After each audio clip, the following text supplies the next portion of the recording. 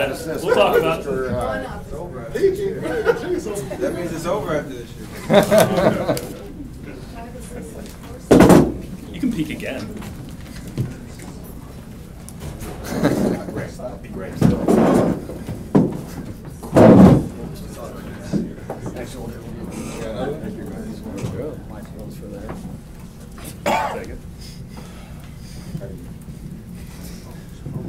Steph, how are you peaking right now? I know it's over after this year, right? Now, in terms of going into this season, it's clear you came in with something, I guess, to prove. I don't know. You seem to be playing really well, even on a night like tonight when probably wasn't your best night of the season. You had almost a triple-double. Has something been different? Is it just in the flow and the natural progression to your game? What's changed this year? I mean, I try to get better every year, and obviously that's the mission. That's what we're all trying to do. Nobody wants to be content in this league. Nobody wants to just be the same player. And you use all the experiences that you had throughout your career to kind of put that formula together. So, blessed to say I'm healthy.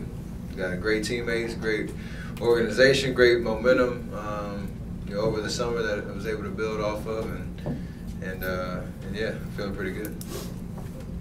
Stephen, how do you explain what was going on in that first quarter there, and how did you guys pull out of it? That was all my fault, to be honest. The team sees me throwing the ball all over the place, trying to take too many chances early in the game, and that's kind of contagious. So I kind of set a bad tone in that regard. Everything else was great. We were playing solid defense. When we did have good possessions, or when we took care of the ball, we were getting good shots. We had like, I think 3 boneheaded just plays where I either try to take a chance in transition or got myself trapped with no outlet. And after we figured that out, we kind of broke the game open. So that's kind of how things go for us. If we win the possession game and take care of the basketball, usually our talent takes over. Steph, do you feel like your shot is on yet, or do you still feel like that's a process right now for you? No, I want to shoot better. I missed some shots tonight I felt like I could make, but it's a long season, so you don't really get too high or too low on that. 82 games, you feel like things will kind of average out, and there's going to be some ups and downs, and you just kind of roll with it, but I always have confidence that every shot I take is going to go in, and got to rely on that.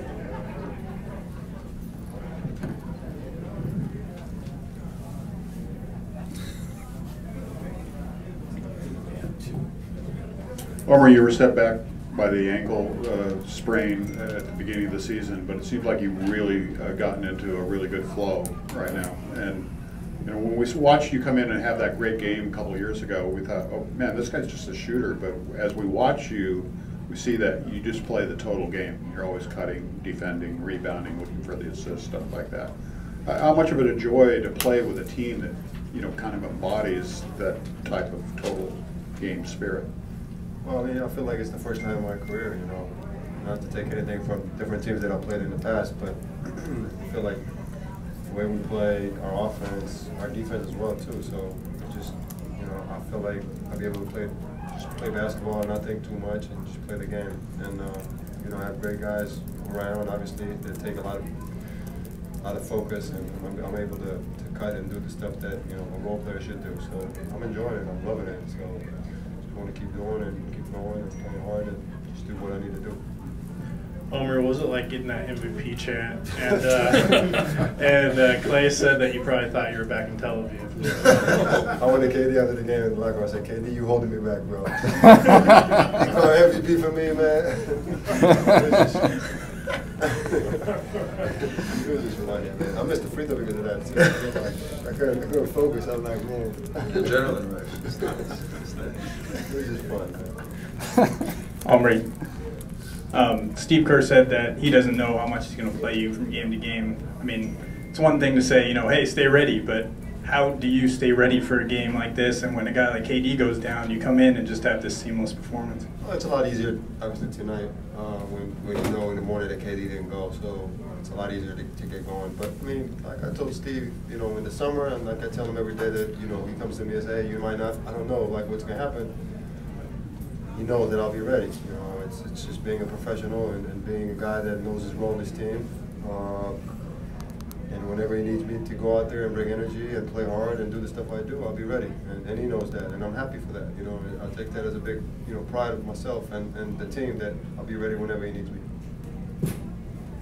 Hey Steph, it's obviously just one game, but just considering the start and different adversities you guys faced to open the season, how did you get to the point today where you guys are able to adjust with Kevin out of the lineup?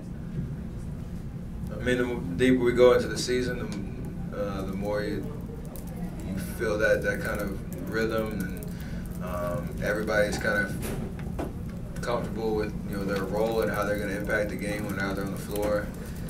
And for us, at the beginning of the season, it really wasn't anything offensively. It was we knew that was going to come around. It was just more the defensive effort and focus and attention to detail, and understanding that once that clicked, you know, that we'd have like a night like tonight, you know, even with Katie out of the lineup. So it's nice to have, you know, versatile defenders all throughout the lineup. Obviously, what OMRI can bring, switching, you know, 1 through 4, even 1 through 5 at times. You know, Nick was amazing on the defensive end tonight. You know, trying to make plays on the ball and just being solid.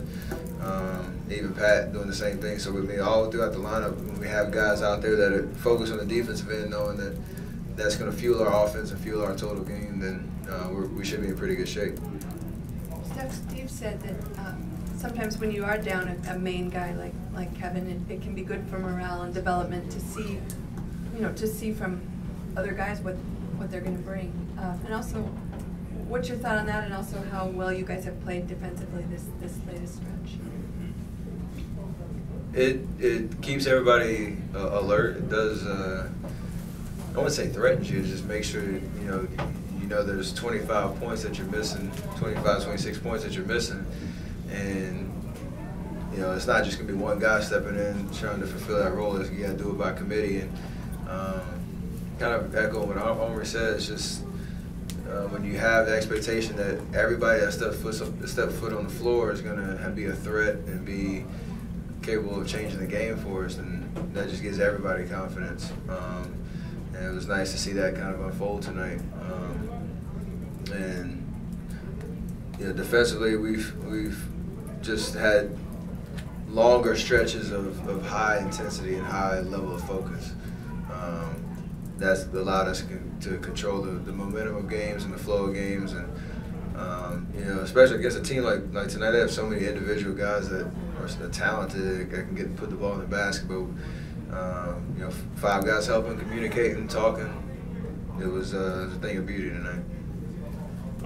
How much does it help having a guy like Steve, who's, you know, throughout his playing career had to deal with sporadic playing time, has been in that role? How much has he helped you with adjusting to that? Well, you know, I can't even put it to words. You know, it's just, you know, it's the first time. I don't want to say first time, but you know, he's been really, you know how to get to me, you know, personally to my heart. You know, as a player that, you know, you come into a team that obviously won the championships and you know what you're getting into. It's really important for me, you know, just as an individual, that you have that relationship with your coach, and I feel like he's really got to my heart. So, you know, he keeps me going, and you know, he's a very special human being. You guys know that, so I'm enjoying this very much. Why are you sweating? It's hot in here. It is hot. You had 3 block shots tonight. That's a lot of energy. Career high. Career high. I should ask him how it feels to be in the hacking club. I almost found out in the Don't get too close to me. I could take you to the kitchen, one near the other. Man, it's hot. You're saving money on that. Is that it?